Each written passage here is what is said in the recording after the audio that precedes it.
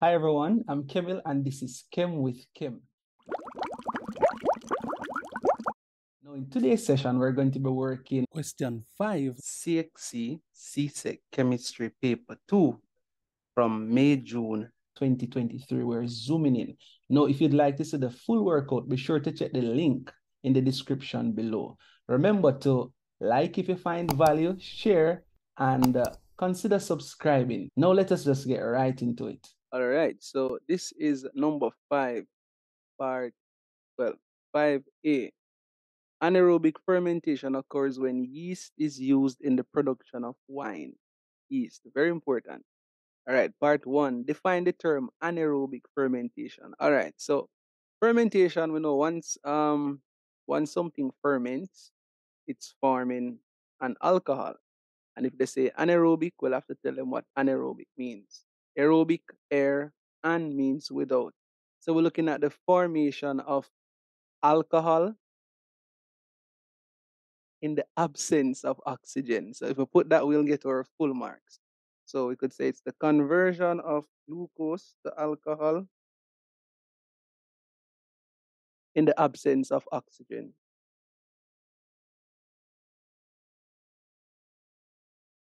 All right, and they said here that when yeast is used, so when they ask us now why high temperatures are not suitable for anaerobic fermentation in part 2, we have to bear in mind that in yeast would have an enzyme, and high temperatures would actually destroy the enzyme that is in yeast. That would actually cause them to become, you could say, denatured. But if you say high temperatures will kill the enzymes in yeast or will destroy the enzyme in yeast, then that will give you the marks.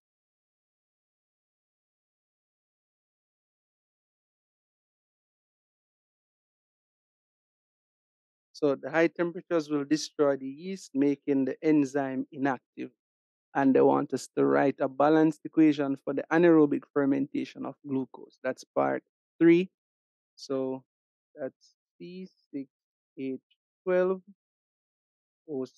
That's in aqueous medium. This, we're not using any air, it's anaerobic, so we need to just write this forming ethanol, C2H5.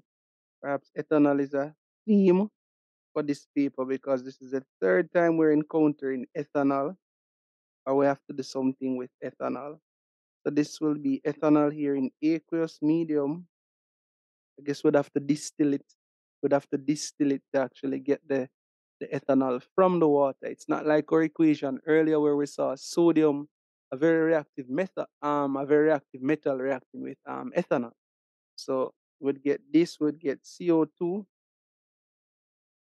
And to balance, we have 6 carbons on the left. We would need, change the color here, we would need 2 here, and that would make 4.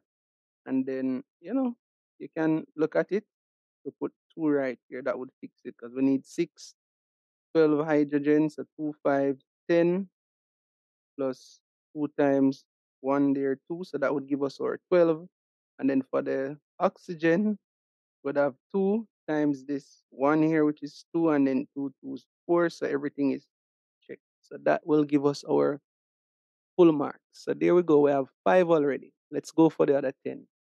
Part B of 5. Soaps are formed from the alkaline hydrolysis or saponification of natural oils and fats, esters. Compound E, shown below, is an ester which is hydrolyzed by aqueous sodium hydroxide. Draw the fully displayed structures of the hydrolysis products. So what you could do if you're at this point, and I don't want to say clueless, I'm recommending that you check the link in the description below that outlines, that outlines reactions of esters. All right. So if you had covered that before the exam, then you should be good. All right. So this is an ester. So whenever we're going to hydrolyze, we're going to have hydrolysis of an ester, we always cut right here. Right. So cut right there. So we can draw our pair of scissors right there. That's where we cut. And when we cut there, we're splitting water into OH and H, and we're putting the OH back onto the acid portion, which is the part normally drawn first. That's the part with the C double bond O. And then we're putting the H back onto our alcohol. So in this case, we're going to get the salt of the acid here. Okay, so if we're putting on the OH, the OH would have to now react with the sodium hydroxide, even though I'm getting too much into the mechanism. And that would give us the salt of the acid. So we would have CH3, then there's a C double bond O, and then we would have ONA. Even if the OH goes back on, it will not have to react with the sodium hydroxide to give us the salt. And we would end up with the corresponding alcohol. And the alcohol here would have the OH group. Again, it's ethanol. So it's the fourth time we are seeing ethanol on this paper overall. All right, so that is that. That should give us 4 marks. So let's keep racking them up. Okay, part 1 of C, name the byproduct of the saponification of fats and oils. Now, earlier they told us that the saponification of fats and oils give us a soap. So we cannot say back soap here. We'd have to give them the other thing that we'd get. All right, so we'd actually get a special alcohol, which is called glycerol. And as I said before, yeah, be sure to check out the link in the description below to the video that actually breaks down reactions of esters. And now they're asking us, so I guess since we're talking about soap, they're looking at applications of soap and soapless detergents. All right, state one difference, part 2, one difference between the effect of using soaps and soapless detergents on hard water. Okay, and it's just 1 mark, so we're just gonna hit it right on the head. So when we use soap in hard water, soaps do not lather well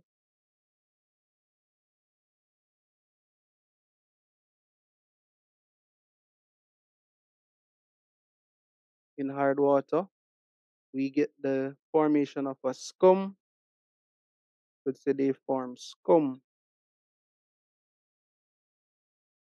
All right. And then soapless detergents, on the other hand,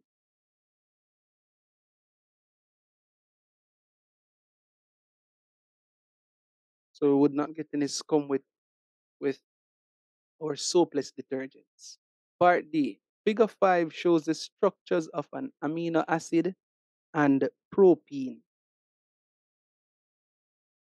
Right? Amino, we have the NH2 group there, and then acid portion, we have the COOH. And you can check out another link in the description below that will look at amino acids and how they're joined to actually give us polyamides. You can look at that, addition versus condensation. Perhaps this question is leading us there, but you can check out that video for more details on how the processes work. State the type of polymerization that the amino acid in figure 5 would undergo. All right, so amino acids would undergo condensation, polymerization. State the general name for the type of polymer formed from the amino acid in figure 5. So it would be a polyamide. All right, be sure to check out that link to be on the safe side. For the last 2 marks, state 2 chemical tests that can be used to distinguish between propene and its polymer. All right, 2 marks. So the polymer of propene would be polypropene. So test 1, test both with acidified KMNO4. Propene decolorizes it, changes it from purple to colorless.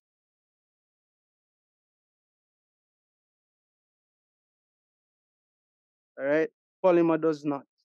All right. The next test we could use, we could test both of them with Br2 liquid in CCl4. So bromine liquid in tetrachloromethane.